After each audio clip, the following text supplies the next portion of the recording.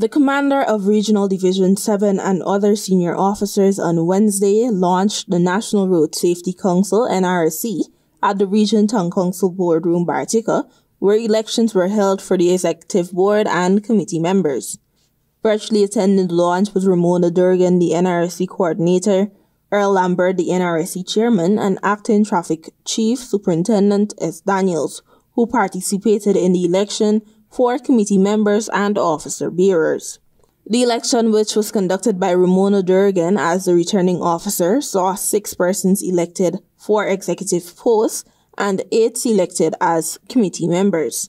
The mayor of Region 7, Mr. Anthony Murray, who also attended the gathering, made general remarks emphasizing that the main goal of the council is to promote road safety throughout the region, which is a mission that can only be achieved by working together. Sean King, the newly elected chairman of the Nrsc Region 7, said in his brief remarks that he intends to work with the traffic department to develop a road safety program. This is an integral part of the journey for the Nrsc as chairman of the Region 7 board, and he will follow in the footsteps of Earl Lambert, chairman of the Guyana National Road Safety Council, who has always made recommendations for the rolling out of road safety campaigns in all 10 administrative regions.